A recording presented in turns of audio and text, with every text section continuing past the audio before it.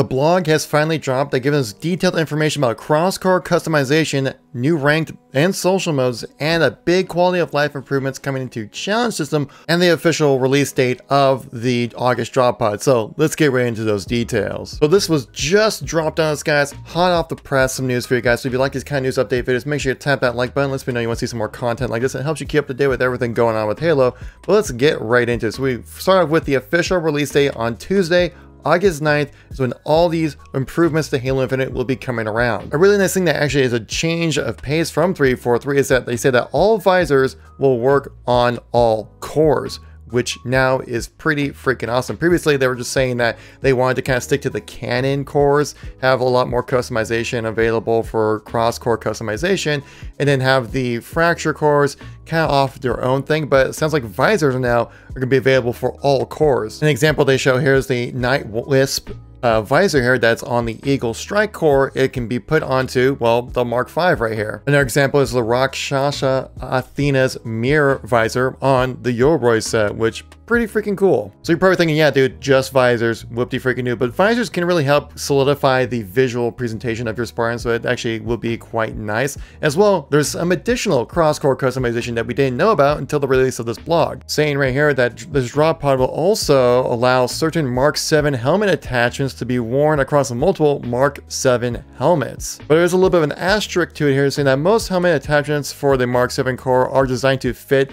a specific helmet, but some happen to fit on the another Mark 7 helmets. So this is gonna be a really great addition as well. And they also do state to clarify that there will be no need to unlock your visor or attachments or different kind of attachments on your Mark 7 with other helmets as well. So if you have it unlocked, you unlock it once. That's all you need to do. They also say a full list of all the different attachments will be available at the release of the patch notes. So for example, here is the soldier helmet attachment on the Rampart helmet, as well as a Mark 5B visor on your Mark 7 core, which again, cross-core, sweet. Here's our War Master helmet attachment on the Firefall helmet, with a Rakshasa visor thrown on top of it. Next, we're going to go into some new modes that are coming in on August 9th, guys. The new modes being Team Doubles, which I am definitely excited for. Team Doubles has definitely been a fun mode to play in Halo traditionally.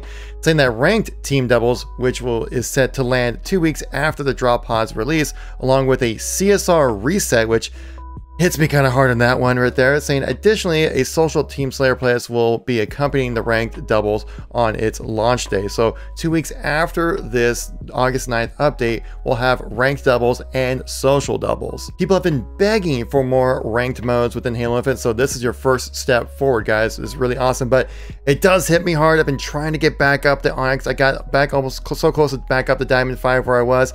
And now we get a CSR reset, which does hurt quite a bit. I did not expect this to happen. We saw this happen with Season 1 as well, and actually brought a lot of people back into Halo to kind of regrind the ranks. So this sucks for me, but I think overall beneficial for the health of Halo. 343 does state that they're been monitoring the health of these playlists. So guys, if you want Team Doubles to stay in Halo, play Team Doubles. And they'll be doing some additional experimentation and additions to these playlists as we move forward with the rest of Season 2. Next item is quite interesting that they mention here that they're kind of showing the groundwork of is region selection being available. Now, a lot of people outside the US really do struggle to find matches or getting thrown into laggy games.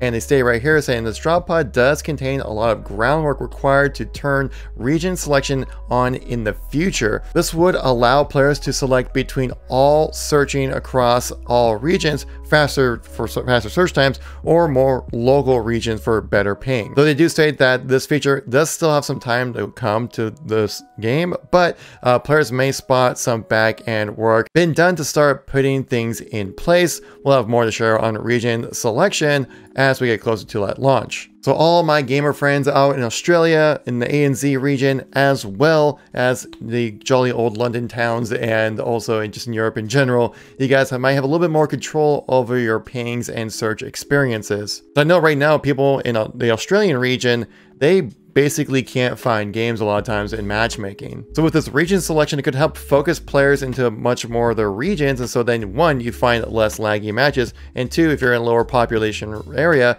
help you able to find games better. Now when they said that these drop pods are going to be quality life improvements, they really did mean it, and that is that challenges will now be viewable in match, guys. Right here, when you start up the screen, you press start to kind of see what's going on, you can see what challenges you need to complete. Oftentimes I forget what challenges I need to do, and I actually wrote like a sticky note on my second monitor to know what's going on. Now this is going to be in-game. They do state though that they won't be able to have live tracking at first when it comes to this challenge tracker right here, but it is in the works and they will add it in eventually. But I think right now, I think for the most part, we just need to know like, oh wait, what challenges do I need to do again? And just work towards that. Though I'm surprised we're not seeing any issues being covered about the packet loss and ping issues we've been having in Halo Infinite recently. 343 did state that they are actively working on a fix for this. If you want to know more about it, I highly suggest checking out this video right here. It goes into all the details you need to know about what 343 is doing to fix ping and packet loss within their servers. Thank you for watching. Greatly appreciate it. I'll catch you on the next one. Peace out.